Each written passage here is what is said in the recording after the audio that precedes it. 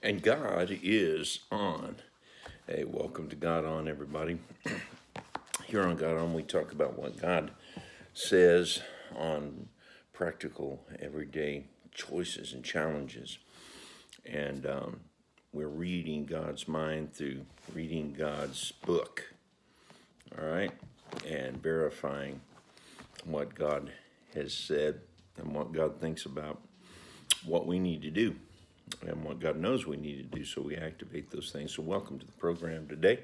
We've been talking about praise and worship, the twin horns of Jehovah Jireh. You remember Genesis 22:13, where Abraham was offering the sacrifice of his son because God had asked him to offer his only son. God stops him in the middle of the sacrifice and says, I have provided myself a ram. And he turned, and a ram was caught by both of his horns, double portion, two horns in the thorn bush.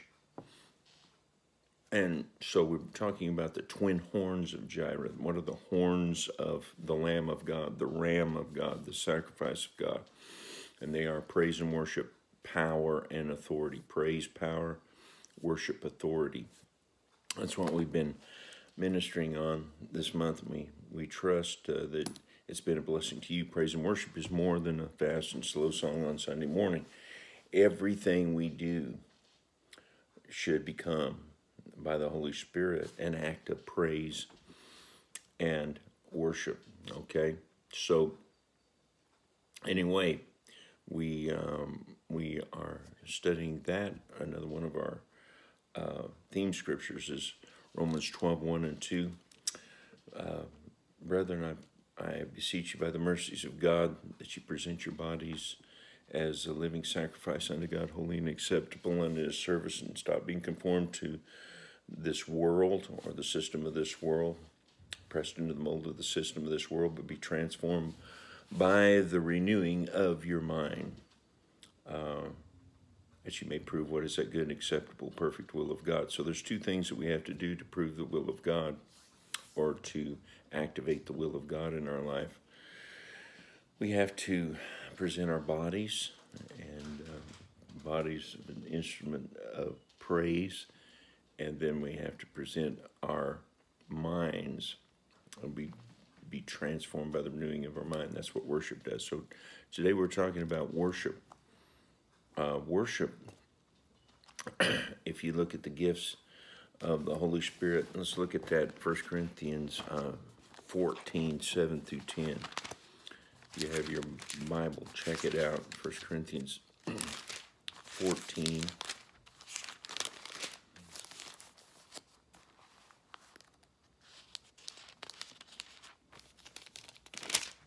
Excuse me, 12. 1 Corinthians 12:7-10. But the manifestation of the Spirit is given to every man to profit. What does that mean? God wants to bless you and profit you. What is profit? Profit is made over the investment. Okay? Profit with everything. So this is the life of profit. This is the life of success, prosperity. You don't hear this taught very often, but God gives us the manifestation of the Spirit so that the kingdom can profit, so you can profit spiritually, mentally, emotionally, financially, relationally, and every other way. All right? So the gifts of the Spirit are given to profit. For to one is given by the Spirit the word of wisdom, to another word of knowledge by the same Spirit, to another faith by the same Spirit, to another gifts of healing by the same Spirit, to another working of miracles, to another prophecy, to another discerning of spirits, to another diverse kinds of tongues, to another the interpretation of tongues. So there are three classifications of the gifts of the Holy Spirit, of these supernatural gifts that causes us to totally profit. And that is gifts to act, to know, and to speak. Okay? Words of wisdom, words of knowledge, we're speaking that. Discerning of spirits, we're knowing that. Speaking diverse kinds of tongues. Acting, the gift of faith. Okay? gifts of healing, action, all right? So they are gifts that enable us to act, to know, and to speak the right things. You want to do that? The Holy Spirit is the key to that. Receive the baptism of the Holy Spirit. Have you received the baptism of the Holy Spirit since you believe? That's a whole other teaching, but what we need to do there is know that there is an experience subsequent to salvation, which empowers us. Jesus looked at his disciples, who he had already said their names were written in the Lamb's Book of Life, and he said, tarry in the city of Jerusalem until you be endued or clothed upon with power, clothing from on high, covered from on high with the Holy Spirit or with the armor of God. So God is calling us to walk in acting and knowing and speaking. Now, action is praise. Knowing and speaking is worship. So we have to know and we have to speak it before we can act it. All right? So God is giving us that twofold witness of worship. Knowing and speaking. Knowing and speaking. Worship, what worship does is it activates spiritual vision. 2 eyes. Worship activates spiritual wisdom. Okay? Praise is more about talking.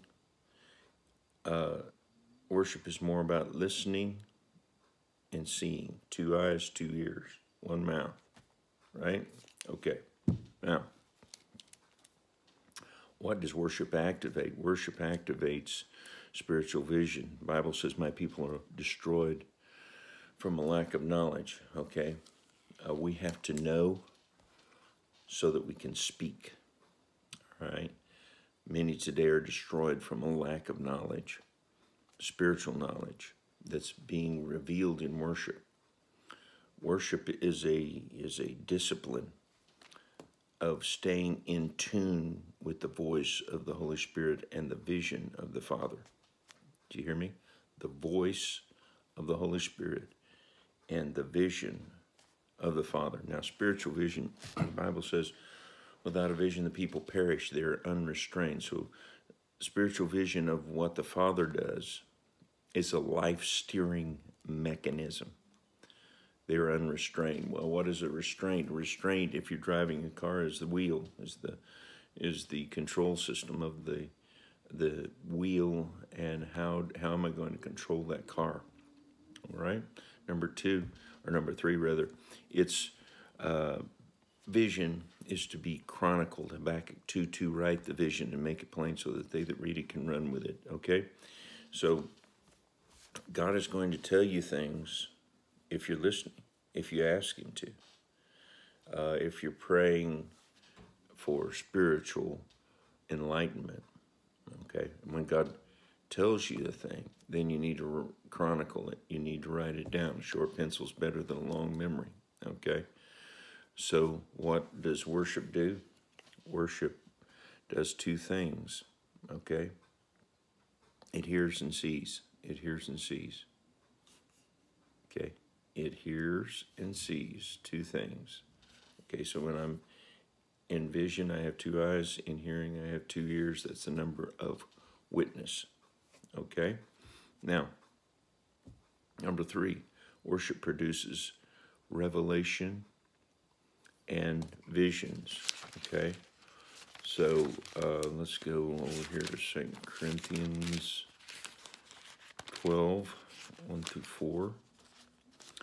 It is not expedient for me, doubtless, to glory. I will come to visions and revelations of the Lord. I knew a man in Christ above 14 years ago, whether in the body I cannot tell, or whether out of the body I cannot tell. God knows. Such a one caught me up to the 3rd heaven, and I knew such a man, whether in the body or out of the body I cannot tell. God knows how that he was caught up into paradise and heard unspeakable words which are not lawful for a man to utter. So he said, I receive revelation and I receive visions in worship. It is not expedient for me, doubtless, to glory. Okay. Now, I'm not going to glory in myself, but I glory in the Lord, and the glory of the Lord in worship brings us into visions, two of them, visions and revelation. Okay? All right, we've got to know so that we can speak it into existence. Power of life, death, sin, tongue. By your words you're justified, by your words you're condemned. And then what we know and speak, we begin to act on. All right, worship happens when you remove the distractions. Isaiah 6:1, in the year the king Uzziah died, I saw the Lord high and lifted up, and his train filled the temple. So we got to get rid of that, the distractions, and focus on worship so that we can receive the revelation, the vision of God, to know and to speak. And so remember the arrow, the three fletchings. Okay, what do we have? We have the ability to act, that's praise, know and speak, that's worship, and it makes the purpose of God fly straight. Father, in the name of Jesus, anoint the people to receive the power of worship today. Thank you, Lord, that worship is the power to know and to speak the will of God so that it can be performed in the earth. We receive it right now because God is on